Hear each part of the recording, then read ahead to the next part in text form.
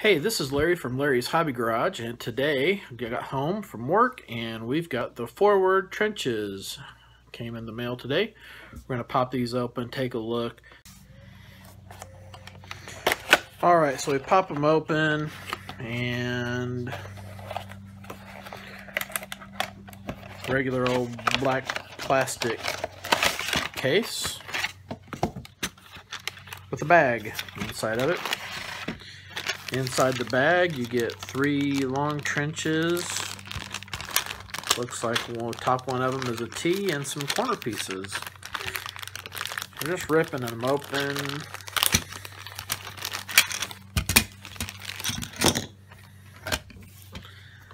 Don't know if I want to call this. I'm going to call it black. Kind of has a funny. It's really the camera's not doing well on it. I know it looks shiny. But while it's shiny, it also kind of has that dullish gray feel to it. So here's one, and then there's the T intersection. Looks like you can line them up like that.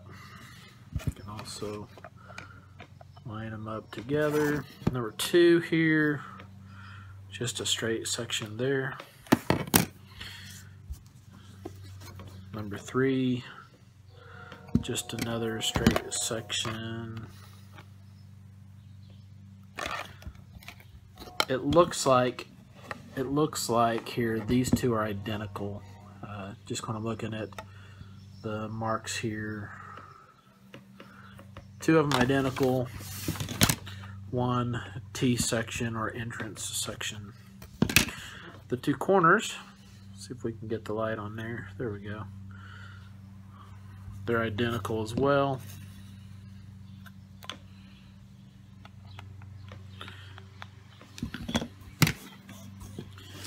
And let's go down to the top-down version.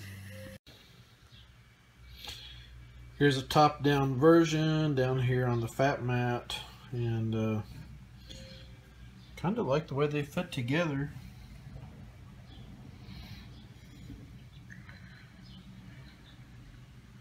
Then I'm going to compare them here with one that I've made.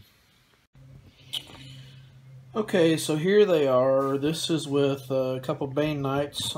This one actually sitting in the middle has a little bit of wobbly on one of the boards, and you kind of see that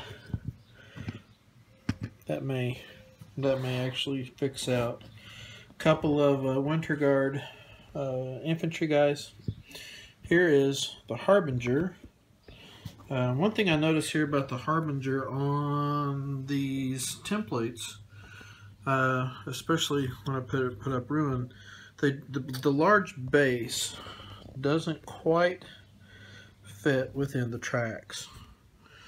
So here's another large base, and you can see here it hangs up there on the corner and doesn't quite go in the tracks. It's just a hair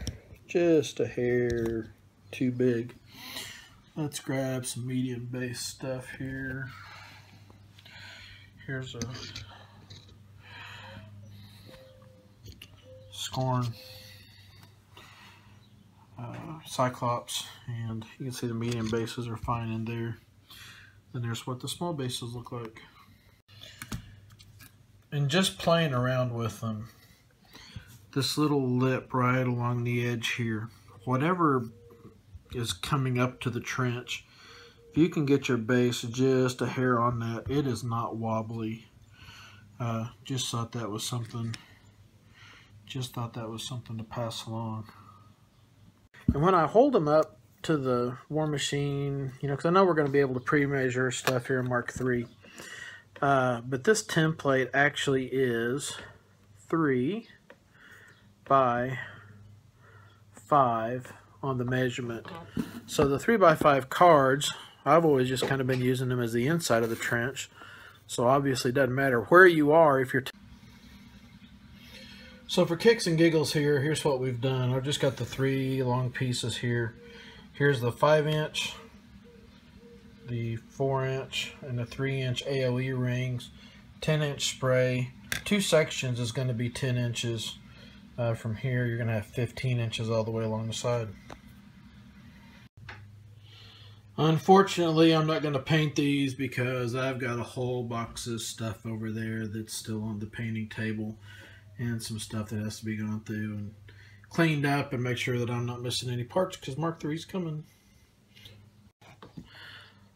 Well, let's look at the Forward Trenches for 14 bucks on a pre-order, shipped to my door. I thought that was pretty good. Looks like the price, I'm going to guess, is like $18 or $19 at your local game store. But since that's 140 miles from me, we do mail order. Have a great day. Thanks for tuning in, and we'll see you next time on Larry's Hobby Garage.